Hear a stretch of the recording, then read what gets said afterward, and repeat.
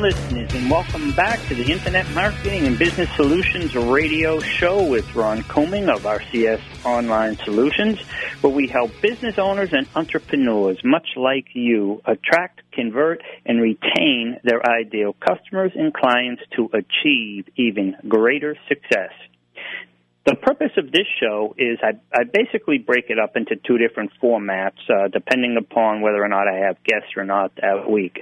Most of the time I'll have one guest, segment one, and then second one in segment two, or I'll just give out tips and methods to help you with your online marketing to attract the customers and clients that businesses need. I mean, at the end of the day, cash is oxygen to a business, right? Today, we have no guests, so I'm going to give you two segments, about 30 minutes long each, 25 minutes or so each, and to help you learn about SEO and different video marketing. The first section, I'm going to talk about 7 hot SEO tips and tricks for blogs.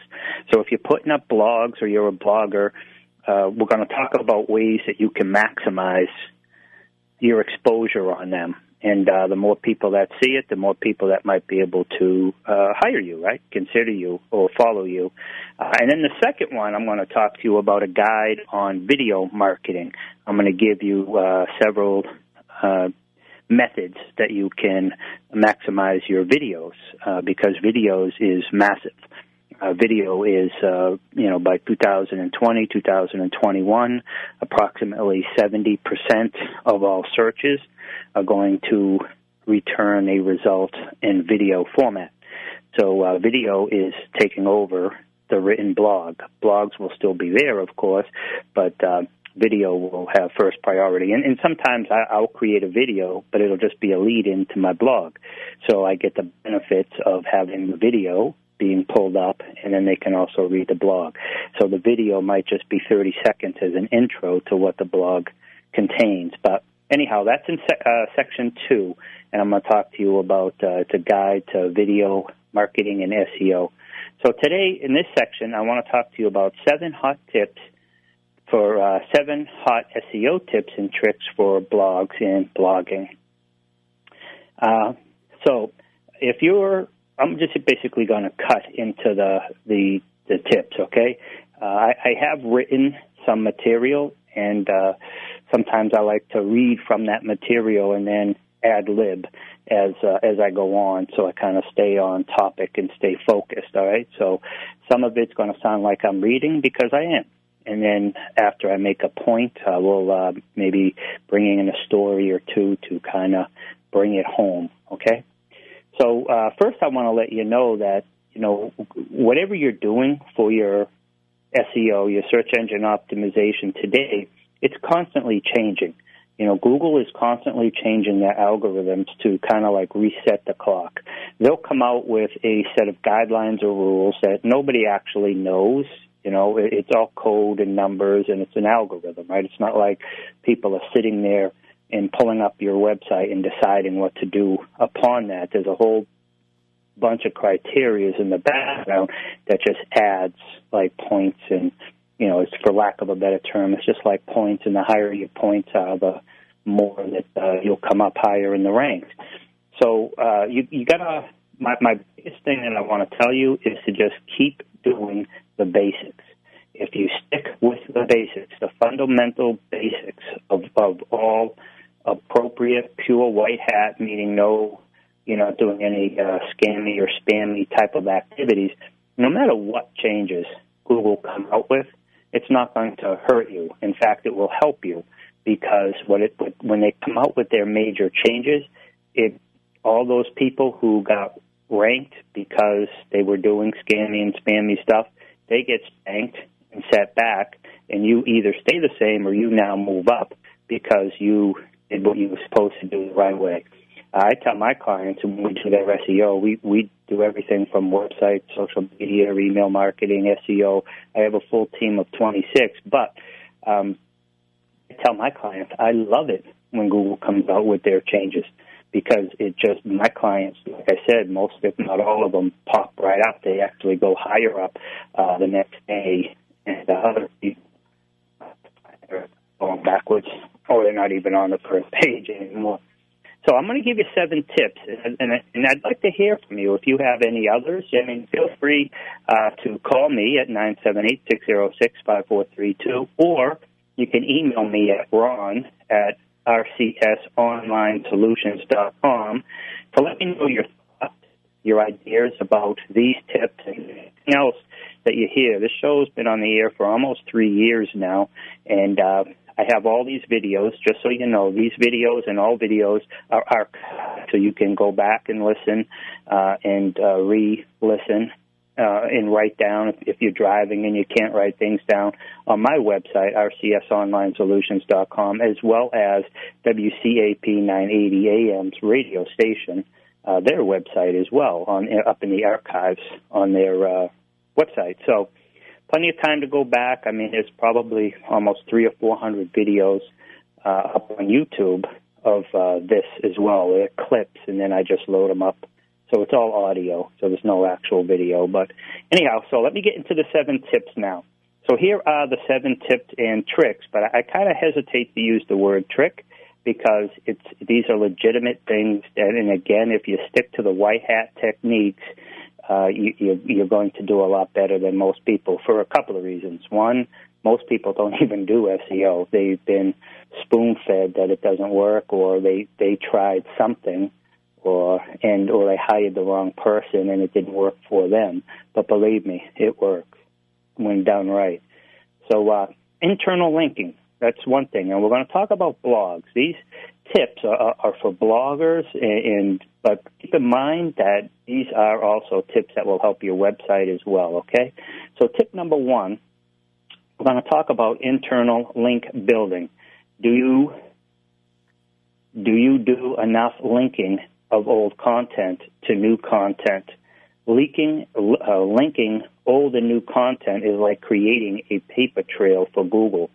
So let's say you write a blog, and your blog is 500 words, 1,000 words, whatever it is. But in there, you talk about something that you have talked about previously. By linking to that blog article, just by, highlight 1 or 2 words or 3 words, whatever it is, and then creating a hyperlink to the previous article you've written, that creates an internal link inside your website, which is great because when the search engines go out and their bots go out, it comes down, it comes from the top to the bottom, and when it gets to that, it's another link, and it goes to the other page and then ends up coming back. But it means that they're indexing, they're on your page longer, and it's just very beneficial for you. But it also allows people to maybe get a little more deeper information. So if you're giving an article on something and then you mention something else as that, like say it supports whatever your current article is about, maybe like a prerequisite or something that could work in conjunction with it, by linking to that blog article, they can then link to it, read it, and come back and get even more benefits and value from your current piece. So linking new content to old content. When you write content on your website, find relevant articles that you have already published on your site to link to. As the value of the new post goes up, the value of the link goes up as well, because you have direct hits and then you have link juice. So maybe I'll do another episode totally on link juice, and that's my link, okay? I'll create a link to these 2 articles, okay? So that's a great example. Also, if anyone does copy or republish your content, then at least you'll have at least one link back to your site. So now, let's say you link inside your article to one of your other articles. Somebody shares your current article, you will have a link to that article and then link juice to the other article as well, right? If not another link. To find relative articles to link, go to Google and search your site for relevant articles. For example, I wanted to find relevant articles about SEO on this site. I would type in the following: SEO site, rcsonlinesolutions.com. Linking old content to new content. It's great to link to older articles, but what about linking older articles to your new content? So now if you've already written articles previously and you didn't do linking, go back and you can do that. This is just as important to consider. You have some old articles that Google has probably already indexed, and if it's a good article, you'll have some links to it. This means the value has gone up, right? If people are liking, sharing, linking to it, mentioning it, Google views that as like votes of confidence and gives you more credit, at least that particular piece. So you can now link from these older articles to your new posts, or from your new posts to your older articles. This gives your new article a little boost, and it also helps Google find it. As Google is re-indexing your content, it will follow links within your post. So here's the action for you, okay? Revisit your older posts and find posts you should be cross-linking. Consider adding this as an additional item for your checklist for new posts. So when you create a new post, check to see if you've written, if anything inside your new post, you have an article that supports that, works with it. Maybe it's a prerequisite, or it's an article that will more define something or a concept that you're talking about, but wasn't appropriate for you to, have 2 or 3 articles inside your current blog linked to it, okay? So that's number one. So tip number one, and like I said, we have 7 here, internal link building. That's huge, okay? Tip number 2, this is kind of important as well. I shouldn't say kind of, it is. Resolve errors in Google Webmaster Tools. Imagine if Google crawled your site and when it found any issues or problems, it told you about them. Hey, guys, I just found a problem on your site, and if you don't fix them, it will mean that I'm not going to be able to send you as much traffic as I was going to. And, of course, you're not going to get that personal email from Google, but Google does put any error or problems. I have an example in front of me, but, you're not going to basically be able to see it. But if you go to Webmaster Tools, which you should if you have Google Analytics, I mean, this stuff is free, right? So go to your Google Webmaster Tools, and then on the left-hand side, you'll see Dashboard, Site Messages, Search Appearance, HTML Improvements, and just click through them, because the one I'm looking at right now will say HTML Improvements and Duplicate Meta Descriptions. And it will tell you on 5 different pages, and then it will talk about short meta descriptions on 3 pages. So it's too short. Some are too short, some are duplicates. So it will give you kind of a roadmap. And here's one thing that I've seen many people. When we do, the first thing we do with a client is we'll do a website analysis on them before we even do their on-page SEO and then start their off-page SEO. And then we have to go in and fix their on-page SEO. And one of the biggest mistakes I see people make is they have a sitemap. Some don't, but some do. They create it with Yoast or some other plugin, which is free, and, you get what you pay for. So they create the sitemap, but they don't actually submit it to Google. So Google they're not even indexing them, or they're indexing them, but it's so incomplete. So when you create your sitemap, please make sure you are submitting it into your Google Analytics and your Webmaster tools. If you don't know how to do that, it's really, just get somebody who does. Doing SEO, I mean, this is a job in and of itself, because things are constantly changing. So if you're spending 20 hours a month on this type of activities, that's 20 hours a month you could be focusing on what you're really an expert at and actually makes you money, correct? So it all comes down to the opportunity of money, but that's a whole nother segment. All right, so what we want to talk about is Webmaster Tools, okay? Resolve any errors in Webmaster Tools. That's tip number 2. Now, here's your action step, okay? This is not something to ignore. When they give you, and I get emails from Webmaster Tools, and they'll tell me for one of my clients or me or whatever that, there's an issue or there's a site or whatever it is, and it's, as long as you just click on it, it will take you there and you can resolve them. but I would suggest before that, just check if there are any errors inside your Webmaster tools and resolve them as soon as possible. So whether or not you've received a notice, I would actually go in there, fix anything that's there, and that way there you're starting fresh. And going forward, look out for your notices and keep everything updated. But, go in there and make sure everything is good right now as it is. Number 3, review content that's not ranking. What about content you've written recently and it's not ranking? Perhaps you thought that you would get a ton of links and you could rank in Google for a competitive term, but that just didn't happen.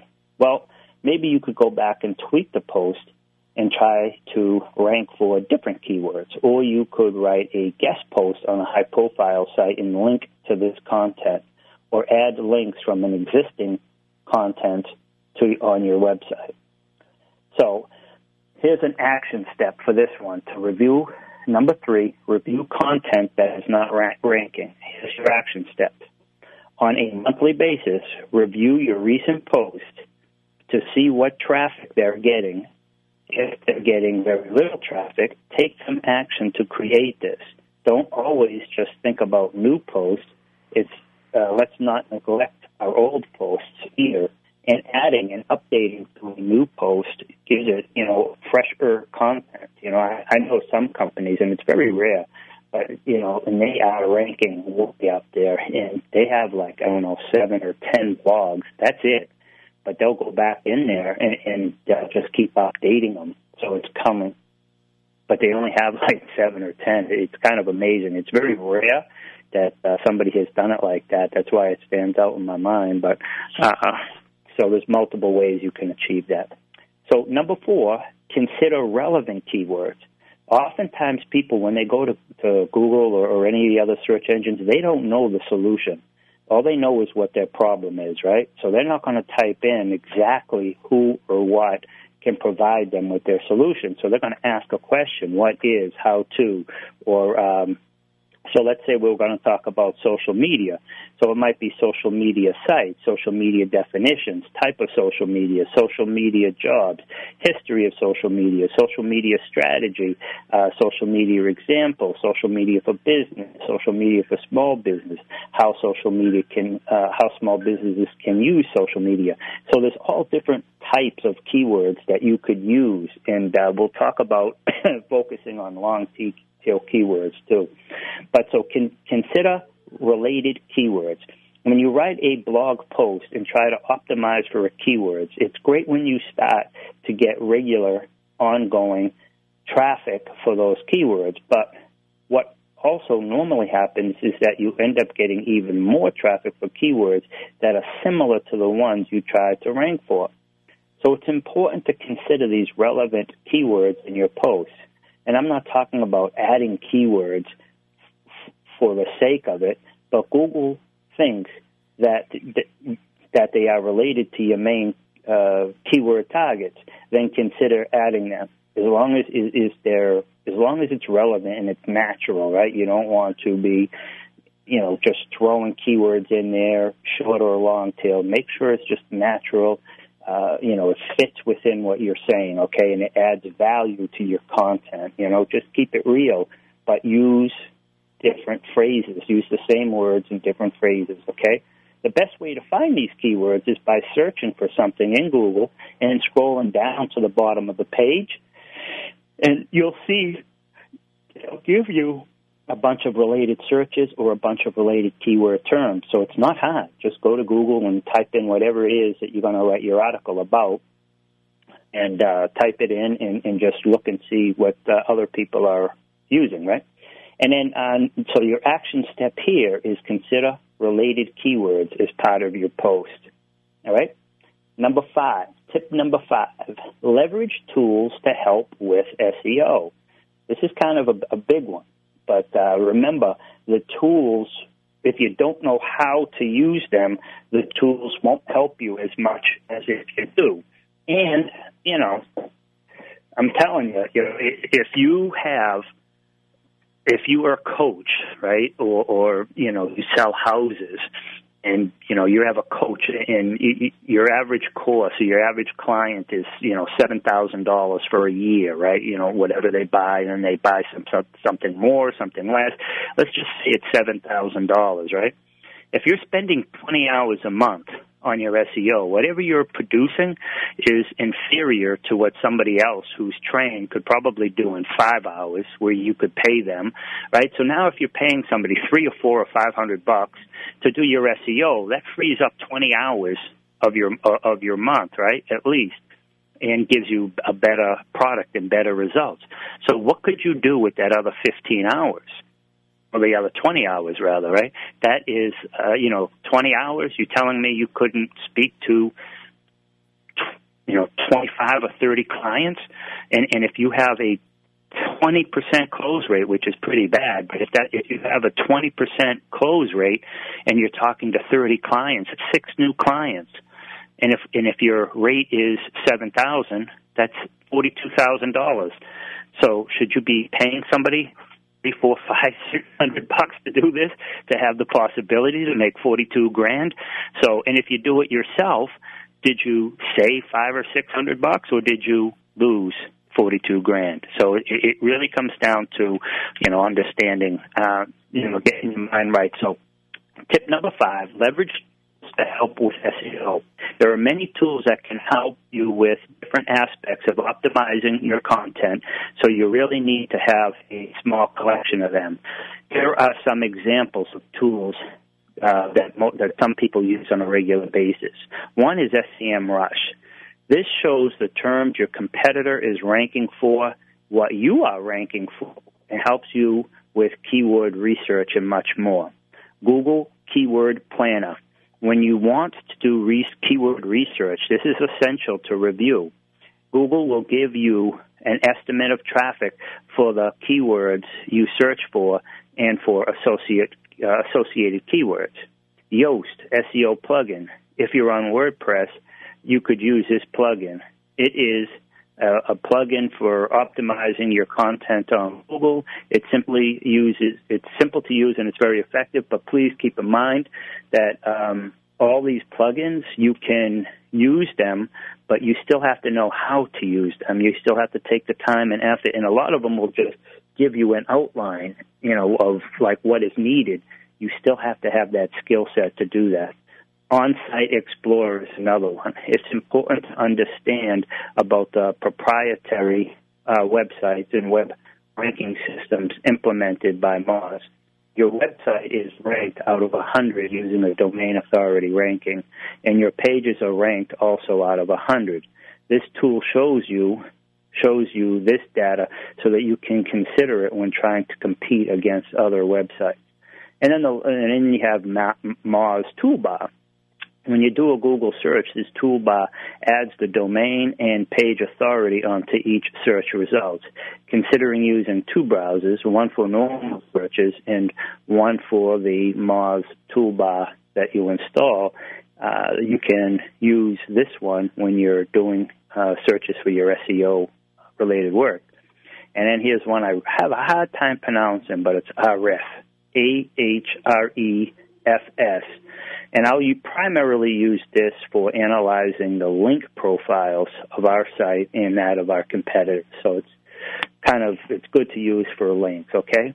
So those are different sites that you can use: SEMrush, Google Keyword Planner, Yoast plugin, On-Site Explorer, Domain Authority Ranking, Moz Toolbar, and Ahrefs. Those are sites that you can consider using, but keep in mind you still have to have the skill set to understand how to use them effectively, what they're telling you, and then how to implement whatever it is they're telling you. 6, strategic guest posting. If you have a post that is ranking well and getting some traffic, this may be a post that you want to keep topping up with new links. The new links to this post will help it maintain its standing in Google's search results, but it may also push you up in the search results if it's not currently in the number 1 position.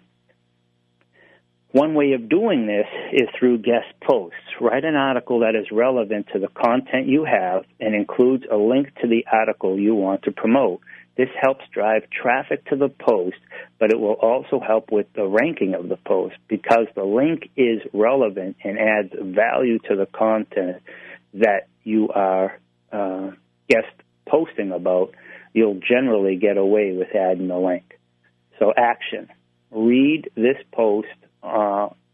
Read about guest posting and make sure you're doing it strategically. You're not just posting articles on directories and with a link back to your site because that was Google loves backlinks. Their votes of confidence is, but about 18, 20 months ago they changed the types of backlinks that they gave credit to. So just be careful and make sure you're not using them from servers or companies that are offshore and they're just crap directories and stuff. Okay, and then here's number 7 and final one is about writing long content. It is really about optimizing content for SEO. So yes, absolutely. So why write long content? If you can write super high quality short articles, then write them. But typically, it's very difficult to provide a lot of value in a short article. So they don't tend to get many links or shares. Without these, you won't have much chance of getting ranked for this content.